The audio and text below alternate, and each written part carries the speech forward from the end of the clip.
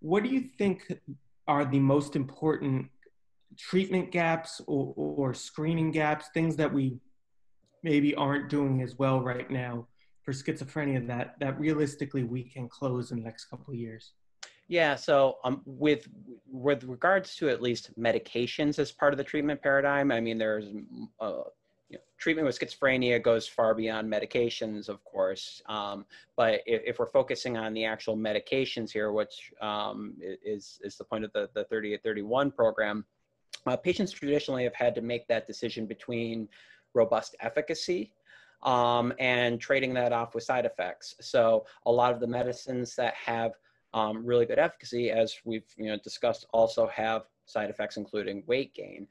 Some of the medications that are available that have less weight gain potentially compromise some of the efficacy. So yeah, as I mentioned, the reason for the development of this program is so that patients and clinicians don't have to make that compromise, that you can offer both the efficacy of a drug that's been on the market for close to 30 years in olanzapine, but with less of a side effect that patients are concerned about in weight gain.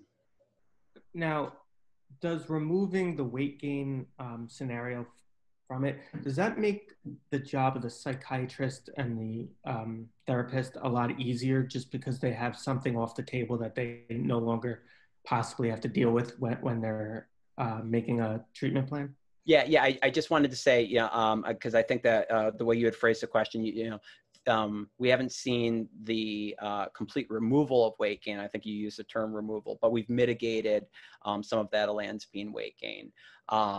And now I'm forgetting the second part of your question. Could you repeat it? Does it make the job of the therapist and the psychiatrist a lot easier to develop a treatment plan? Yeah, so at the end of the day, there's multiple medications available to patients and clinicians, and that needs to be a decision that's between the provider and the patient. And we completely believe in shared decision making and inform.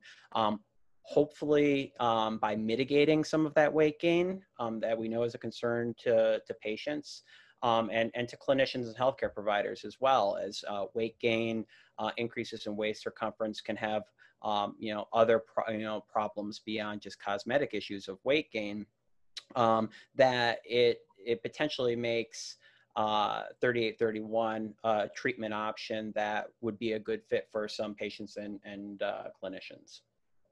Now, while it helps with weight gain, is there any other side effects that ALKS possibly has that would kind of lead someone to pause? Yeah, we report on the common side effects on the Enlighten-2 study in the manuscript that's recently been published, and they include many of the same side effects that you see with olanzapine alone. So those would include somnolence, sedation, dry mouth. With the exception of less weight gain that we see, the side effect profile looks very similar to olanzapine. Okay. And is there any type of patient, either based on age or potential comorbidity that they have, where this treatment wouldn't be an option, where you wouldn't prescribe it? Yeah, so in the Enlighten-2 study, we studied adults with schizophrenia that were 18 to 55 years old. So there weren't any, there was exclusion criteria in the protocol, and then ultimately, if the product does come to market, I can't comment on any other contraindications that it would have, but that's the population that we studied, were adults with schizophrenia.